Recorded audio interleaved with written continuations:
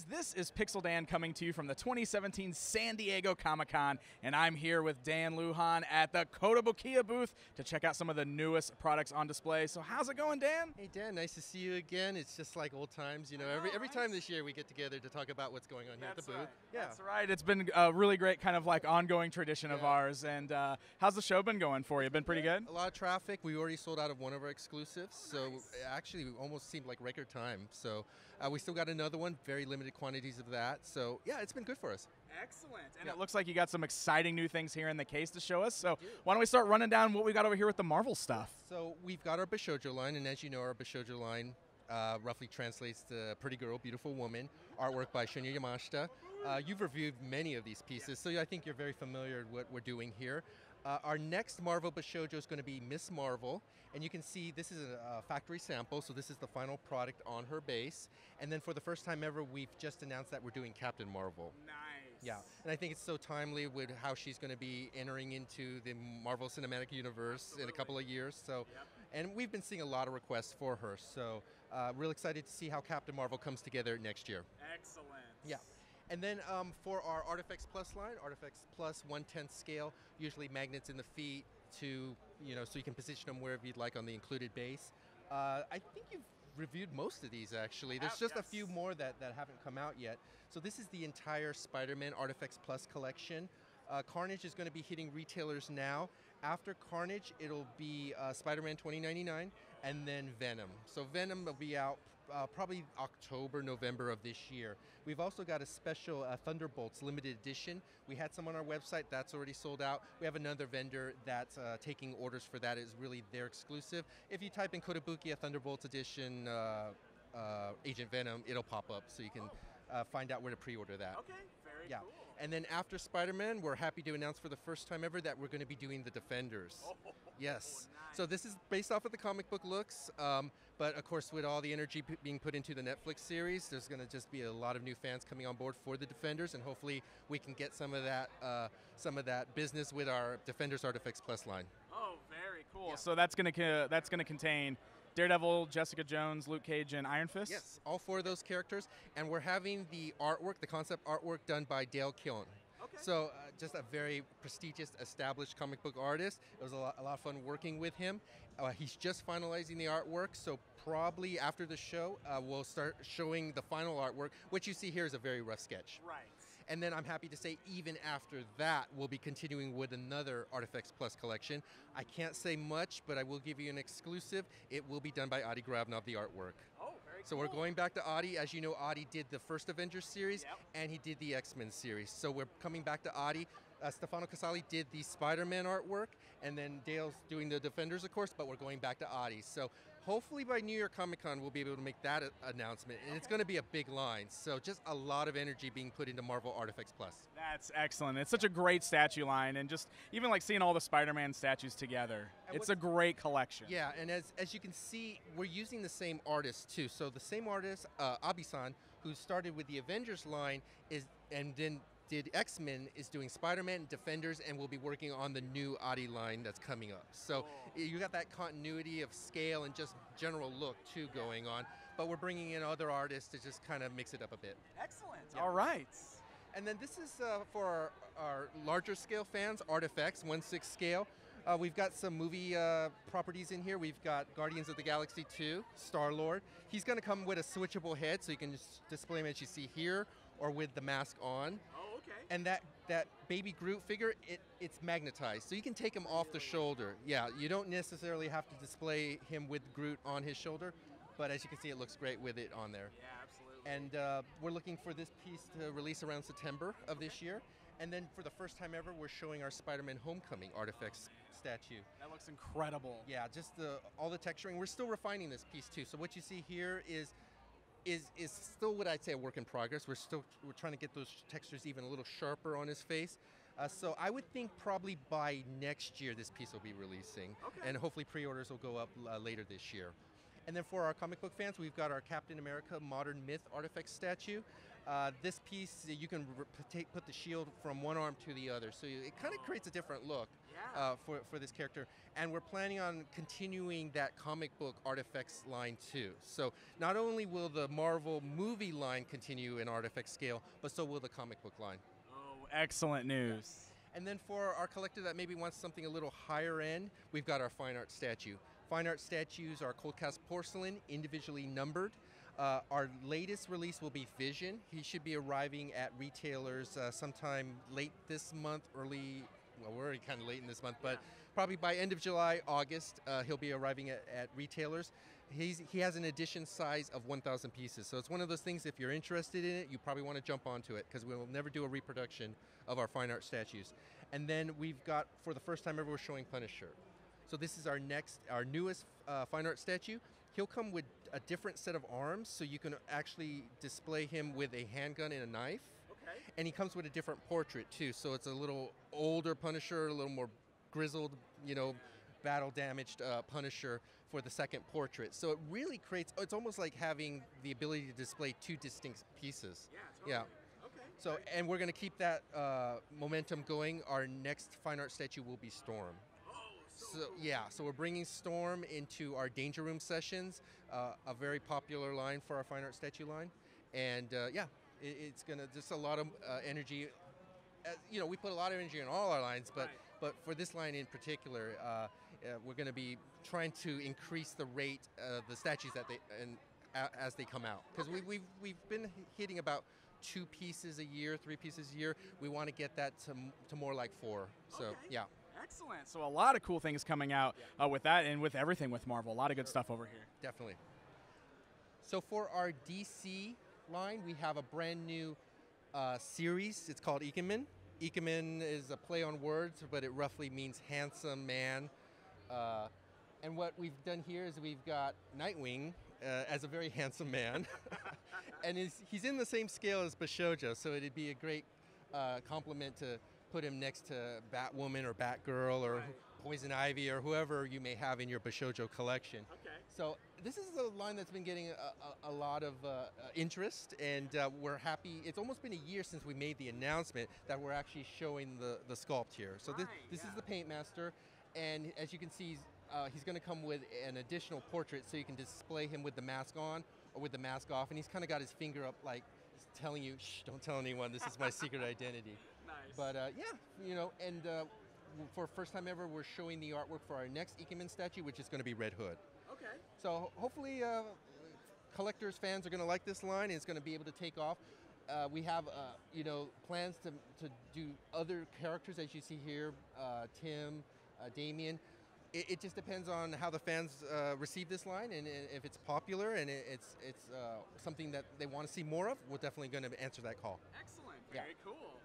And then for our Artifacts Plus line for DC, we're done with the new 52, so we're going into Rebirth. Oh, okay. Yeah, so we've got our Superman Rebirth statue, Artifacts Plus statue. He'll be available this fall. We're also going to be doing Jonathan Kent and Crypto. It's a 2-pack. Oh, that's so cool. And then we're also going to be doing Robin and Ace the Bat Hound. So another 2-pack that'll be coming out. That one will be coming out probably next year. I believe it was February that I saw. So cool. And for another, it's still part of our Artifacts Plus line, but a different take. Yeah. Almost like a more realistic take. We've got 3 very strong female characters here. Harley Quinn. You can see the regular edition, which I believe you reviewed. Yes. And then we've got our San Diego Comic-Con exclusive one here. This one was limited to 500 pieces, almost sold out. And it's a black and white deco. And then we've got Poison Ivy. She'll be arriving later this year, around November, December. And then for the first time ever, we're showing our Catwoman. I believe we showed a render of it, but this is the first time people are able to see it in public, fully sculpted. Oh, very cool. So this completes our, I think we're calling it the Mad Lovers line. These, and unlike some of the other Artifacts Plus statues in the DC collection, these are permanently attached to the base. Right. So there's no magnets, but it's got a nice translucent plastic base, and I just think the 3 of them come together very well. They do. They look really great together, and I was really happy with how the Harley turned out. Yeah. Catwoman and especially Poison Ivy look wonderful. I love the way the vines are kind of wrapped around her. I really like that. It's almost like a mixed media type thing, Yeah. where you get almost like a fabric-like look with the leaves, and then you've got the statue itself. Yes. So that really came together well.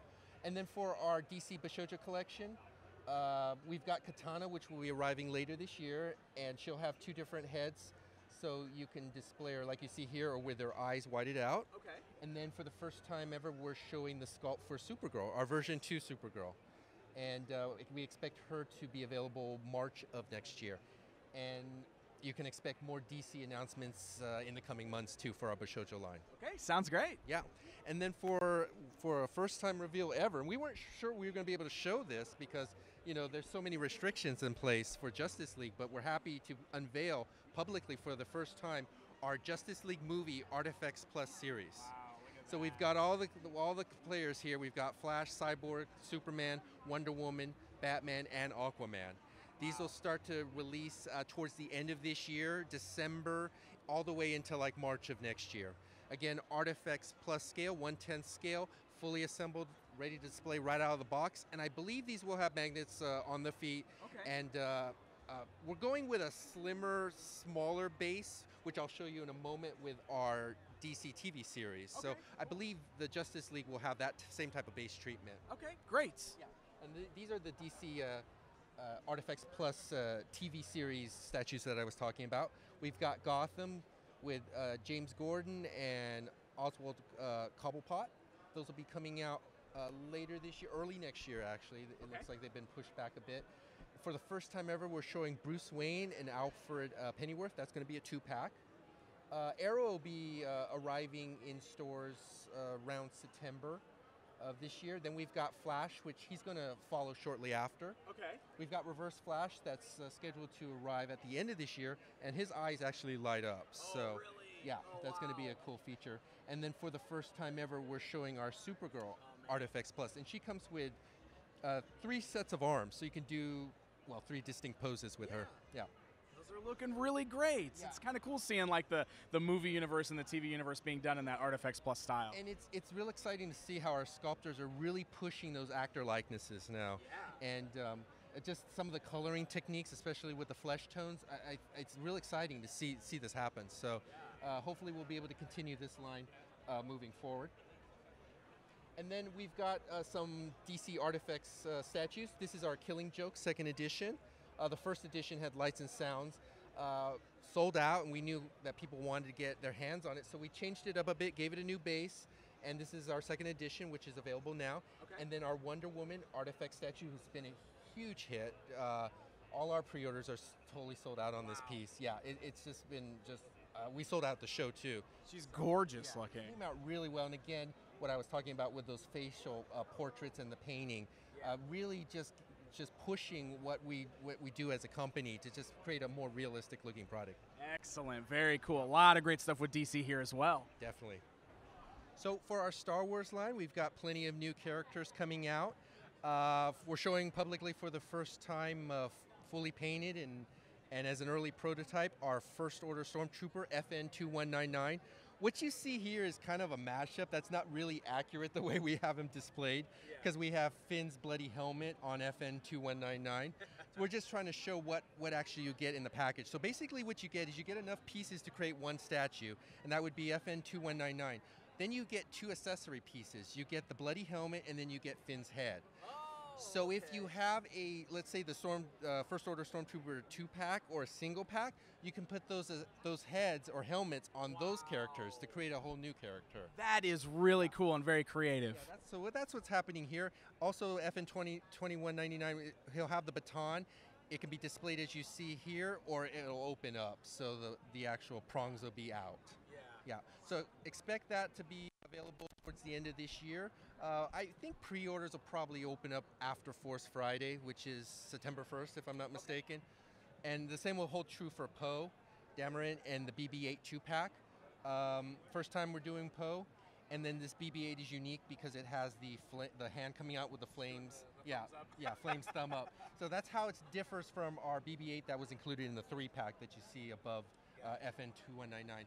So we're shooting for an October release date, fall release. I'm thinking pre-orders will probably open up sometime after Force Friday. Okay. Ray and Finn 2-pack are available now. If not, if it's not showing up at your retailers now, then probably August sometime.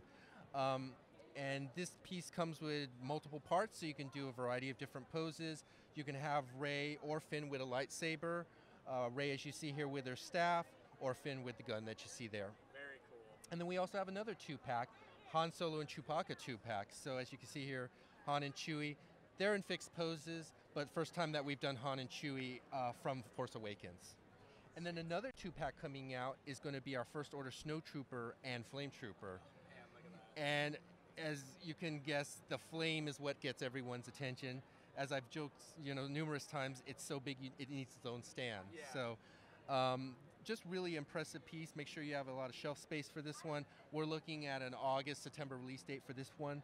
And it'll come with different pieces so you can display the Snow Trooper with the pauldron, the shoulder pauldron on or off. And of course the flame, if it's too big for your display cabinet, you don't need to display it with the flame. So it can just be moved out, and you can just display them with just holding the gun. Yeah, for sure. Cool.